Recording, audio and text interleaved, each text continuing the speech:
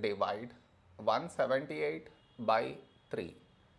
To do this division, we should frame it in this way. 178 here, 3 here.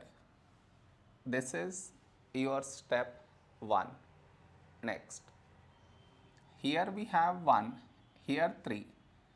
1 smaller than 3. So we should take two numbers, 17. A number close to 17 in 3 table is 3 5s 15. Now we should subtract, we get 2. After this, bring down the beside number, so 8 down, so 28. A number close to 28 in 3 table is 3 9s 27. Now we subtract, we get 1. After this, no more numbers to bring it down. So what we do is, we put dot, take 0. So 10.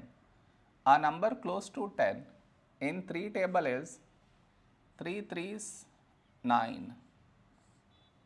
Now we subtract, we get 1.